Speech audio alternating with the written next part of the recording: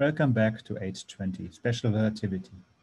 In this short video, we look at the historic backdrop, the time in which Einstein was able to develop the theory of special relativity. What were people thinking? What was, the physics landscape of the time? How was technology developed? And how did all those things come together for Einstein to thrive and come forward with those important discoveries in physics? We have to go back to 1900, around that time in which Einstein was able to, break out, and come up with completely new ideas in physics. Before we go into the discussion of the timelines, I'd like you to be invited to come to Geneva, to Switzerland, to Bern, to Zurich, to the places in which this all happened. Especially Bern is a historic town, wasn't destroyed in the Second World War. And if you walk down the streets, here's a picture of me 2 years ago in front of the Einstein House. The streets are basically unchanged for the last 100, 150 years. So you look up into the window and you see Einstein looking down at you. So if you go back 200 years, in Italy, people like Volta and others started to make use of electromagnetic effects. The first batteries were developed, and a theory of a wave theory of light was developed. That then led, slowly developed into a theory of electromagnetism and the understanding of those phenomena. And the very same time, in Europe, the first railroad systems were developed. Electromagnetic induction was understood. And then in the 1860s, Maxwell was able to put all of those concepts together in his famous Maxwell equations, which are discussed at length in 802. People were then, because of the railroads, but also because of telegraphic cables, able to communicate and move over larger distance in shorter amount of time. And that led to the need of synchronizing clocks. To that point, each town had one or few clock towers, and you just read off the time, and it's the time of day. There was no need to be able to tell what time is it in London when you have your breakfast in Munich, or what time, the store opens in a different city. There was no need for this kind of synchronization. But with the expansion of railroads specifically, there was a need to understand when a train is on a track, and such that it doesn't intersect with another train, avoiding collisions. You also want to know when you have to be at a train station in order to catch the train. Those things became important, and they led to patents filed around this time and also later on. On the theory of light, people developed all kinds of ideas and conflicting ideas. For example, mechanical models of light, which relied on the existence of a medium in which light travels. And we'll discuss this at length. In the 1818s, there's a new phenomena in the structure of physics. Up to this point, there was a professor of physics at an institute. He had his chair and everybody was working for them. But then, there was a change in the way physics research was conducted, such that there started to be a division of labor between experimental physicists and theoretical physicists. Around this time, Thomas Edison developed light bulbs, meaning that light and the electricity, those two things became more woven together. Electromagnetic waves were discovered, and Michelson and Morley conducted the experiment. And they did not find a medium which carried light waves. And we'll discuss the Michelson-Morley experiment in much more depth.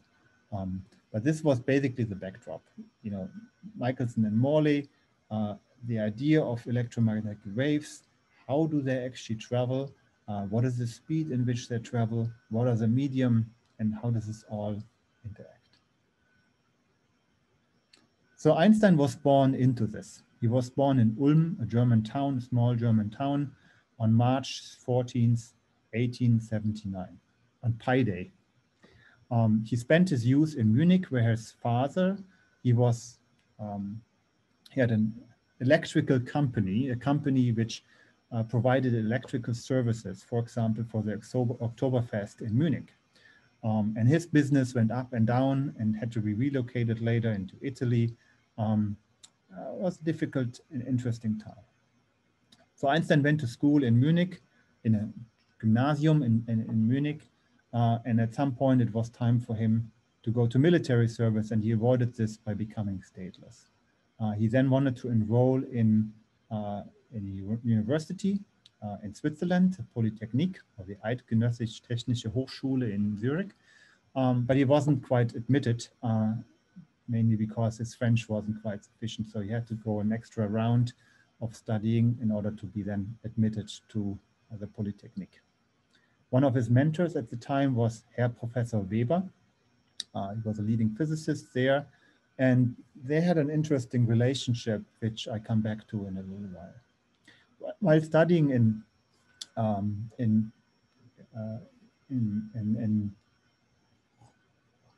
Zurich, Einstein met his wife, Mileva Maric. She was also a physics student, one of the few female physics students there, and they fell in love, and they married, and they had a child together, children together. In 1900, Einstein graduated. He wasn't the best student in class, neither was Mileva Maric, and he had a hard time finding a career. So he wanted to stay at the university and enter an academic career, and that required the mentors to be in favor of this. And since Einstein didn't quite develop a good relationship with Professor Weber and the other professors around, they didn't want him there. They didn't promote his career.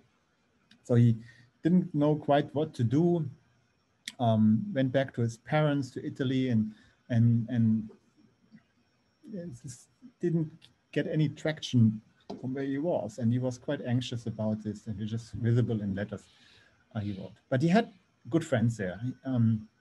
He had a good friend, Marcel Grossmann specifically, who helped him get into, after some back and forth, a position as a lower level patent clerk in a patent office in Bern. And so this was a starting point for a career. So he had this, was a patent clerk. He had a lot of time on his hand beyond that. And they started something which was called the Olympia Academy, which, consisted of a group of people who studied with and friends of Einstein, including Marcel Grossmann.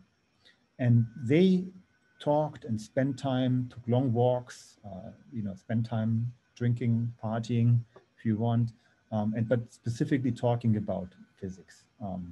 And in this framework, Einstein was able to develop his ideas.